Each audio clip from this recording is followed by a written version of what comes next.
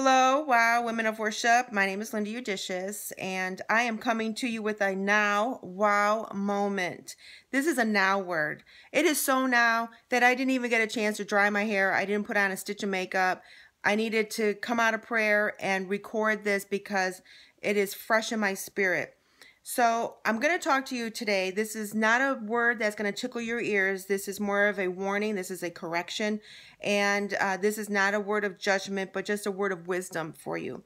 So something that I've been noticing lately, and it's been bothering me. It's been in my spirit, just really bothering me, is I've been noticing some very well-meaning, God-fearing, good people, men and women on social media posting prayer requests.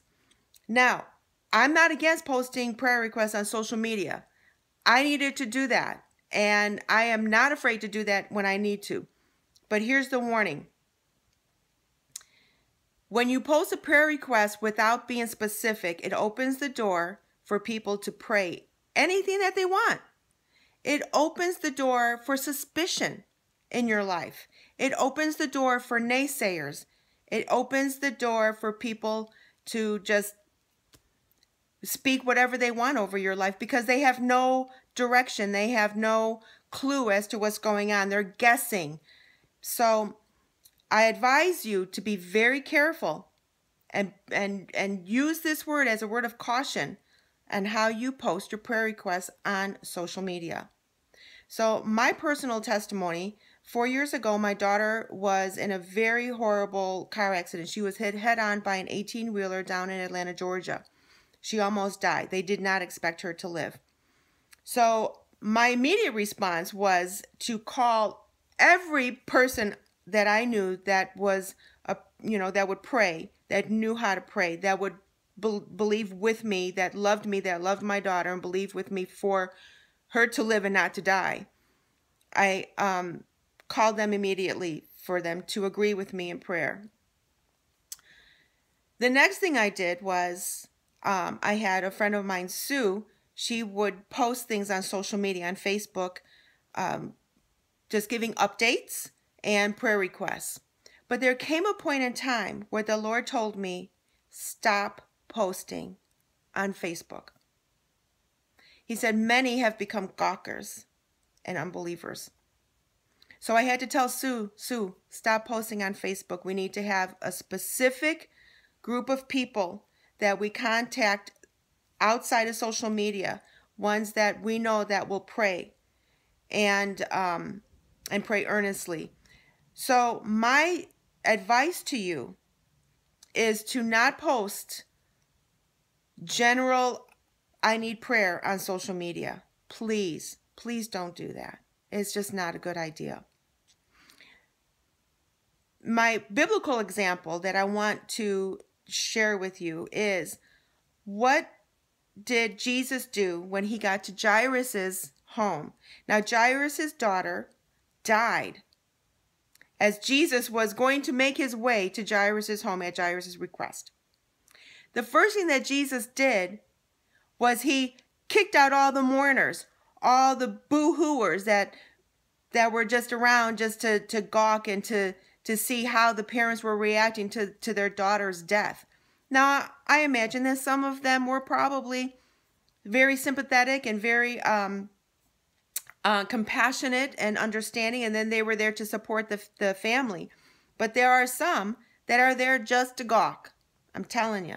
So what did Jesus do? He only took in 3 of his disciples and the girl's parents. And when he said to all the mourners, all the people that were gathered, the gawkers and whatever, he said, stop mourning, stop crying. She's not dead. She's just sleeping. And you know what they did? They laughed at him.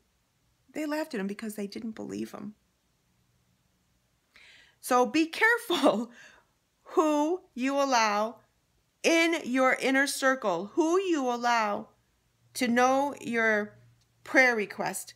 The Bible says to make your request known to God, not to all of social media, not to all the gawkers. Now, there's a time and a place for it, and I'll do it. I'll go on social media and say, I need prayer for this situation. And then I'll give God glory because he answered the prayer. But most of the time, I'll call certain people that I know will pray and that I know will have my back and will agree with me in faith for God to answer our prayer. Another situation that happened was when Lazarus died. Now, Jesus could have gone right away and raised Lazarus from the dead like that. But he waited 3 days. And then he said, okay, now let's go.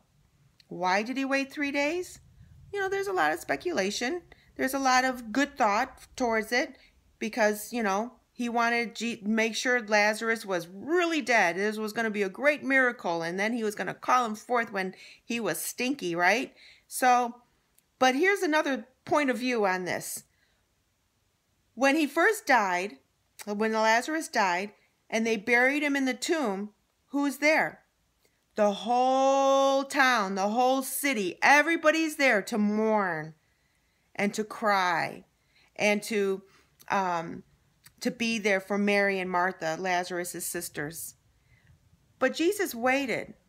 And I think he waited till some of these people were out of there. Because those were the ones that were the unbelievers, the gawkers. And I'm telling you, once he arrived, he said, roll away the stone. And he called Lazarus to come forth, to come out. And he did. He came out. He came out wrapped in his grave clothes. But the people that had been gathered for the first 3 days, they were gone. They were out of there. Another situation that happened was when Jesus himself went to his hometown. And it says in Mark that he could not do many miracles. Why? Because of their unbelief. They didn't believe. So be careful who you have around you, who you have praying for you. Be specific in your prayer requests so there's no room for prayers that are out of place. You know, we don't want any prayers that are amiss, right? So you need to have specific people, even if it's one person that will agree with you in prayer, that you can count on, that you can trust, that you know will pray for you, that you know they will have your back. That's all it takes. So this is my word. That's all I have for you today. Thank you very much and have a blessed rest of your day.